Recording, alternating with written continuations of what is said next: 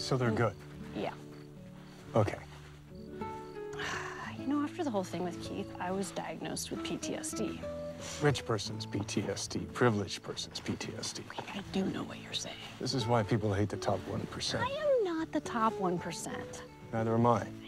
When people talk about the top 1% like it's home, it drives me fucking crazy. You know who's actually in the top 1% are the assholes that run the companies that I prosecute and you reward. Top 10, top 20%, whatever it is.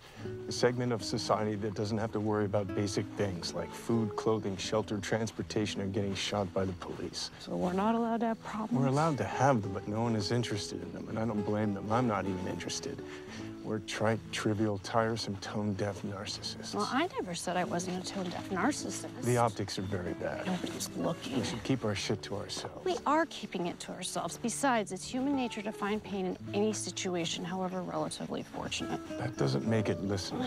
Well, I'm sorry if my brand of pain is out of vogue, but it's all I got. It would be so much more interesting and fantastic if we'd been fondled by priests or lost a leg but could still feel it or something.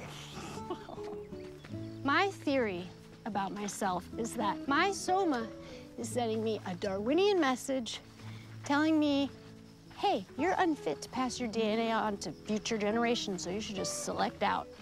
Well, just keep doing what you're doing. I have so much to give. Not really. Holy shit, Frank, what is that? I think it's a mountain lion. Could it be a jaguar? I don't know. I'm not a zookeeper. It's too big for an ocelot or a bear cat, but too small for a panther, I think. What the fuck difference does it make what it is? It's a fucking predator cat. A cougar, maybe? Oh, Jesus Christ. I don't know what you're worried about. It's gonna go for me. Why? I saw a thing. They pick out the smallest of the herd. We're not a herd. We're wedding guests. I'm telling you, you're safe if you just run. You run. I'll stay here and fight.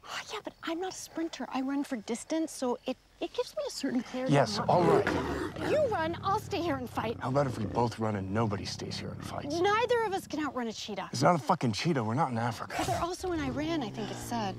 Oh, they won't even hear us scream. I hate those fucking people. On the plus side, you'll be ruining Keith's wedding. That's true. Unless they don't find us for weeks, and then only in pieces, some of which were brought back to its lair. Last chance on the running. God, I can't believe you're the last human person I'm ever gonna talk to. There might be EMTs. Yeah, but I might be a hemophiliac.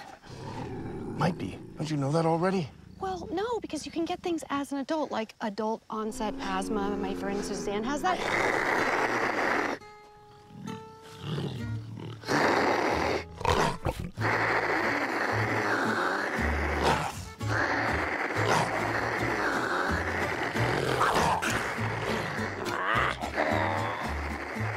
Now we run.